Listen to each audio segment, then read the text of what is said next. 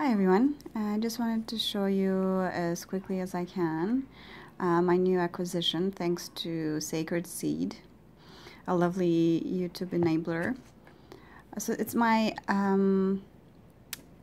alchemical tarot that I have here that I'm going to show you a bit later, but first I want to start with the book by Robert M. Place. I like this book a lot better than I thought, along with the tarot, and I'm going to show you later why I like the card so much. The book has about 240 something pages. It's a bit glossy, but not too much. It's pretty heavy.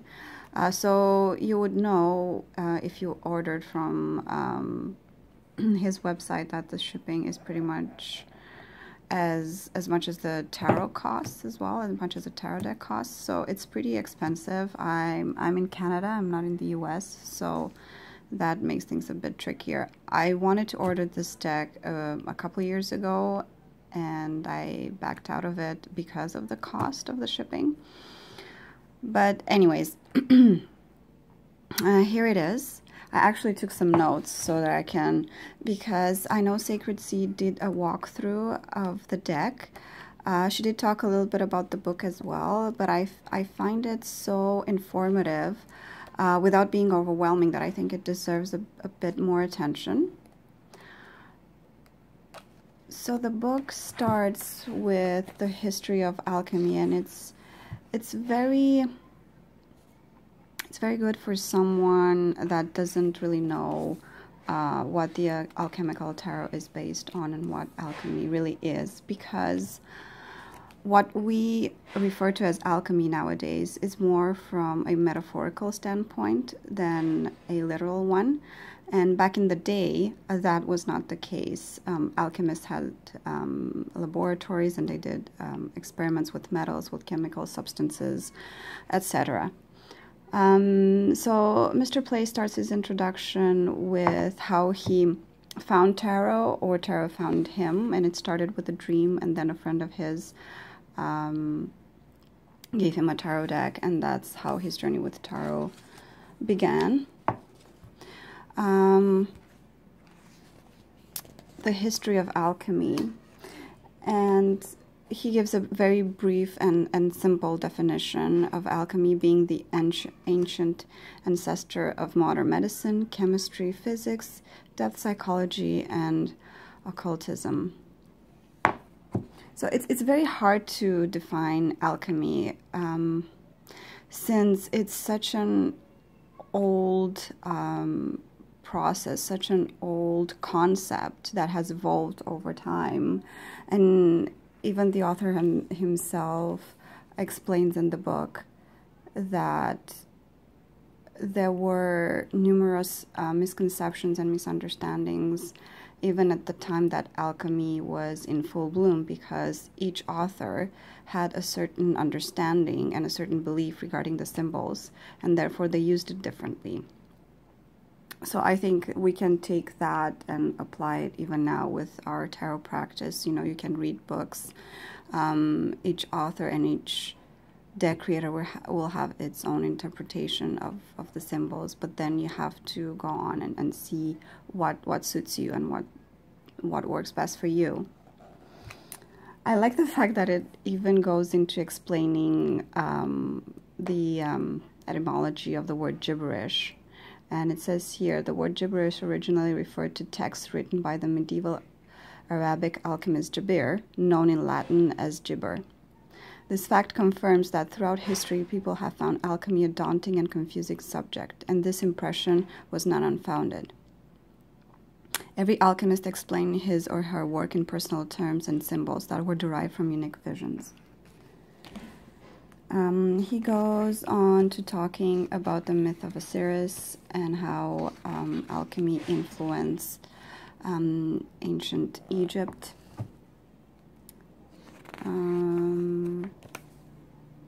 Talks about Thoth and how Thoth was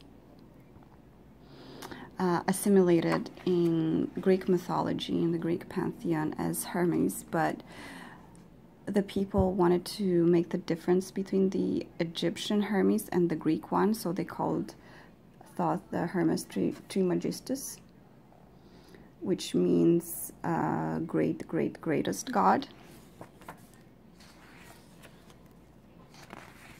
It gives you a bit of history, and there are a lot of pictures. It talks about the Hermetic concepts, which I find very interesting. The first one is the world as a living being. The second one is the mind and physical reality that are connected. 3 is the value of imagination. 4, the idea of correspondence. That there is more than a simple connection between celestial and terrestrial objects, or the macrocosm and microcosm. As stated, as above, so below. The belief in transmutation, which is just growing and changing. And the perennial philosophy, the belief that all cultures and religions share common traits or patterns. And if you look at different pantheons and different cultures, different religions throughout the world, you'd see so many similarities, right? Spiritual truth is gained through transmission or initiation. And it goes on to say about Hermetics and Hermeticism, how they believe that alchemy and finding the philosopher's stone is not only based on science, which is very important, but also on imagination, which is one of the bases for manifestation.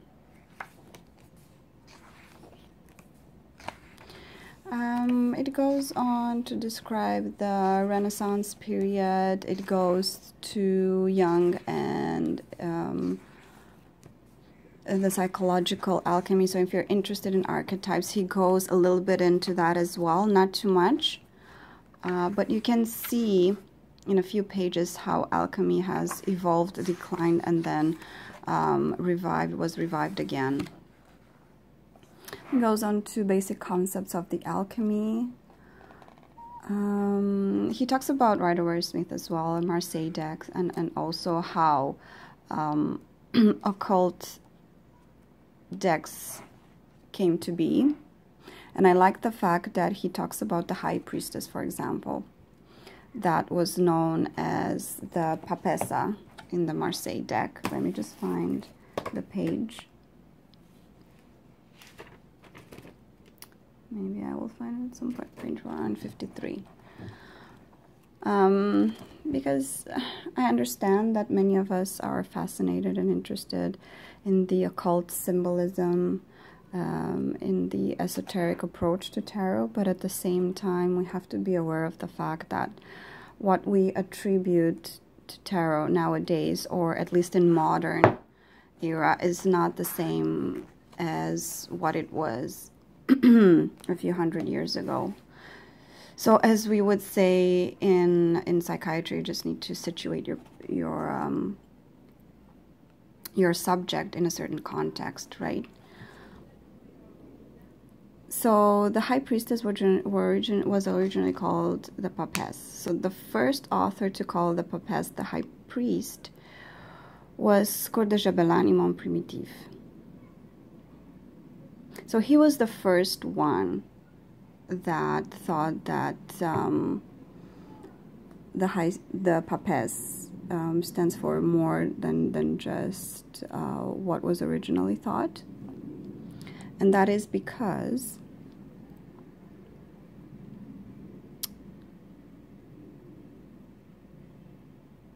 in the 15th century, to depict ancient figures in contemporary dress, it was customed. So it is possible that the Papesse represents an ancient pagan high priestess, as the occultists suggested.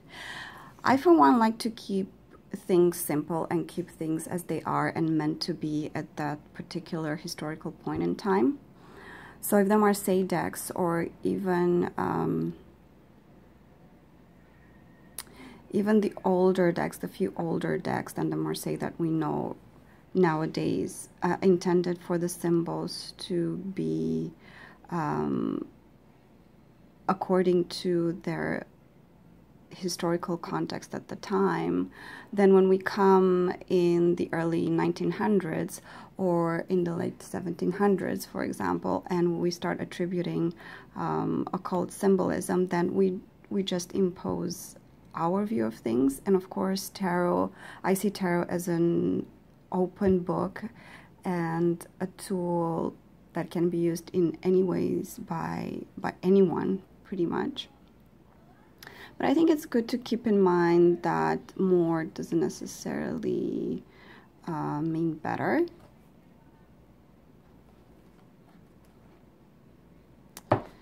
So yeah, it goes into the major arcana, and every major arcana card has about a page, 2 pages with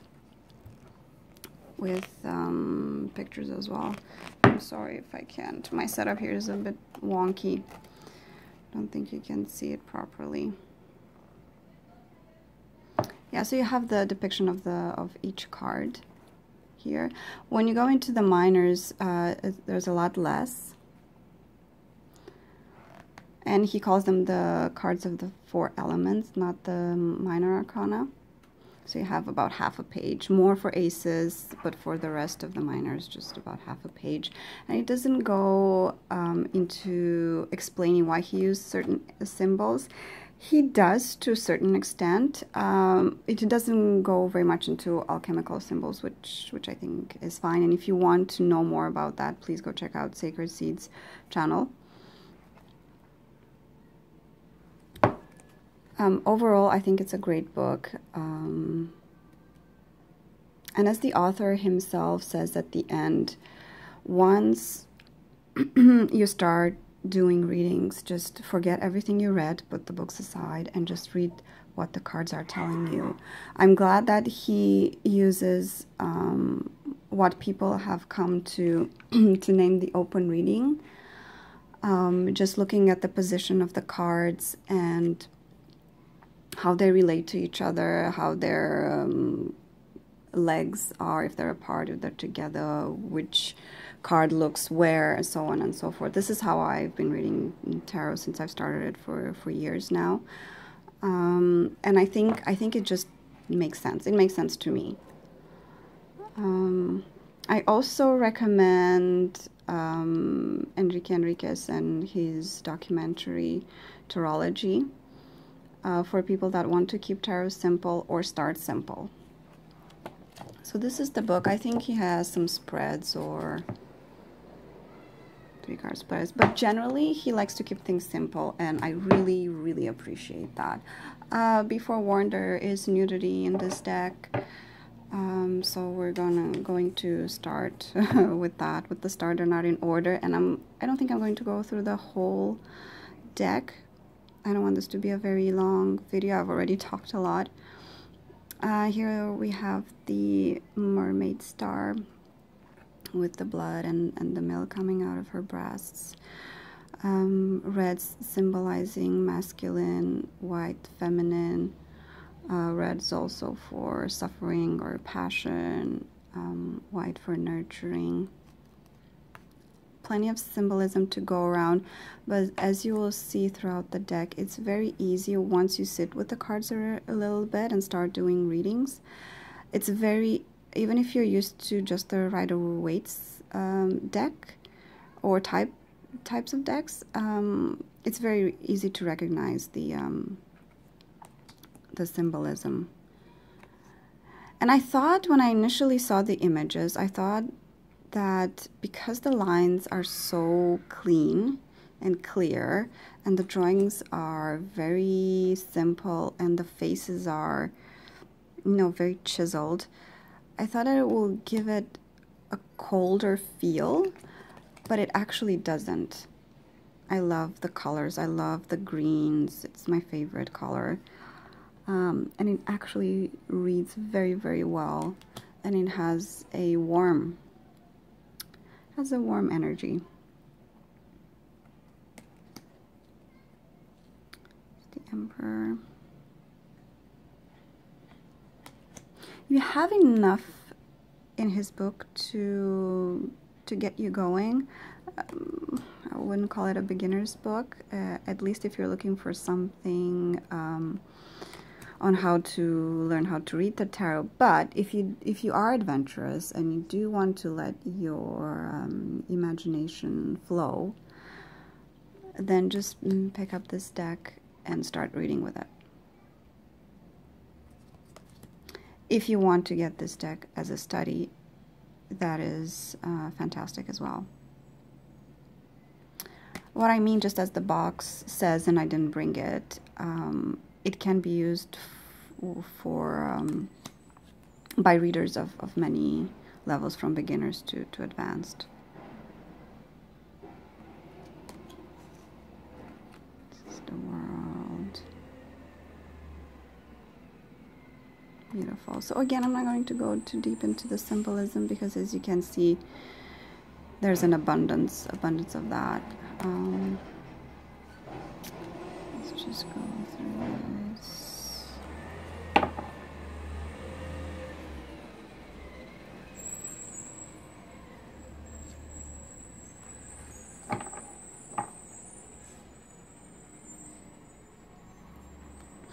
And Robert Aaron Place is working on a new tarot deck with Rachel Pollack right now. I think it's called the Raziel Tarot, so please go check out his website. He has a lot of other information as well. He has a newsletter, and I like his writing style. So yeah, let's end up with the nude close-up. Okay, let's end up with the kids here. Thank you very much for watching. Please go check out Sacred Seeds channel and Robert M. Place's website. Take care.